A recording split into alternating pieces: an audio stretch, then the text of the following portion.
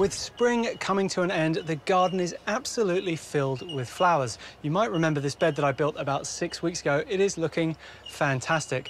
But with the heat of summer coming, there's plenty to do. Like every good relationship, your garden needs time and affection. Oh, I love you, darling. So let's take a closer look at mine then. My garden, of course, not my marriage. That's all absolutely fine. I hope.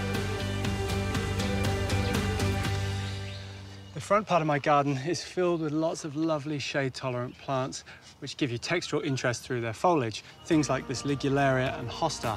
The problem with plants like this, though, is they're just snail food and they will strip them clean in no time at all. So I'm going to use a snail pellet. Now, I'm using one that is iron-based because it's fine around household pets like cats and dogs, and you want to be applying this every time it rains.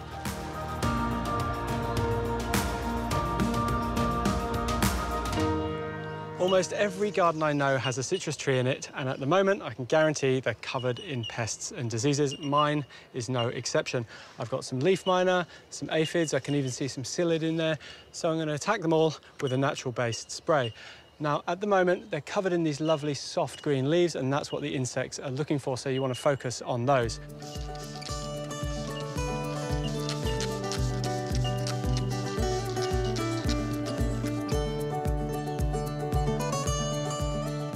Citrus really don't like root competition, so I've removed all of the weeds from underneath, and now I'm giving it a really good dose of an organic fertilizer. You really can't overfeed citrus. Rust is a fungal problem you can get in your gardens that comes when you've got really moist and warm conditions, and these nasturtiums are just covered in it. Now, I've got plenty of nasturtiums. I don't need these ones. So rather than trying to treat them, I'm just going to rip them all out, which is going to give me more space for some planting. It's really important when you're removing any fungal problems from a garden bed not to put this in the compost, because it will just spread when you put the compost back in the garden. So it's best to go in the bin and get it out of the garden.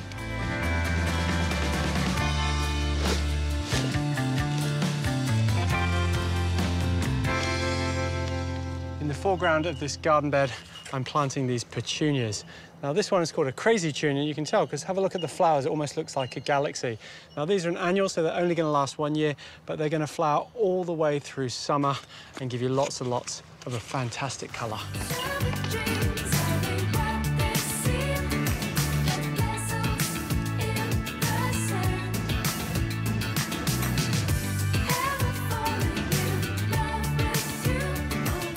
A good way to ensure your springtime flowers go all the way through to summer is to deadhead them. I'm going to deadhead all my coreopsis through here. What that basically does is take the old flower head off, so you break the life cycle and it won't go to seed and it pushes more flowers through. It doesn't work with all flowers. I'm not going to do it with my snapdragons, but things like daisies and, like I said, this coreopsis respond really well to deadheading. It's a great job to do with secateurs. I'm just using a little knife, and it's a great way to get kids out in the garden as well. They get in, they look for the old flowers and see how many they can collect.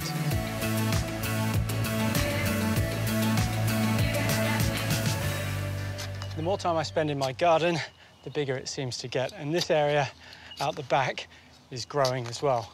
Now, I've just planted some fruit trees, but until they get up and give me a canopy, I've got all this real estate underneath that I'm going to be planting into. Before you plant anything, and especially now before it heats up, you need to improve your soil. I've put lots of compost into here, and I've also applied a wetting agent. Now, your soil doesn't have to be hydrophobic to apply a wetting agent. It's just good practice to do it. It means the rainwater...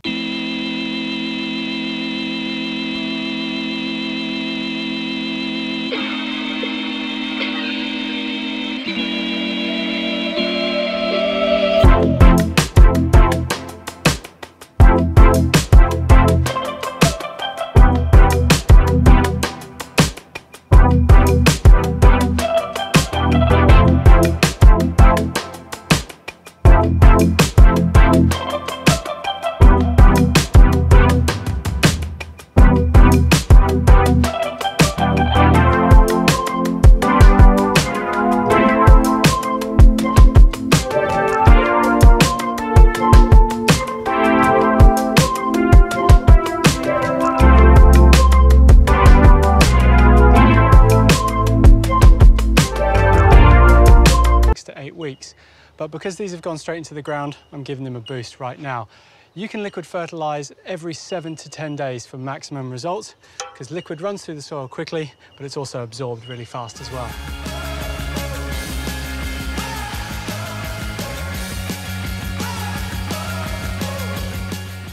Mulching your garden bed is one of the most important things you can do to set it up ready for summer. But not all mulch is the same. For garden beds like this, where I've got ornamental plants, and I'm going to be mixing more plants into it, I'm using a sugar cane. This is going to break down really quickly to help feed the plants, and I'm not concerned if that gets mixed through the soil as well. For my veggie patch, I've gone for something even finer. This is a lucerne mulch. That's going to break down really quickly, but because veggies need so much nutrition, that's great for them. For things like my hedges and trees, I'm just using a coarser pine bark mulch because it breaks down slower, but it still helps to retain the moisture.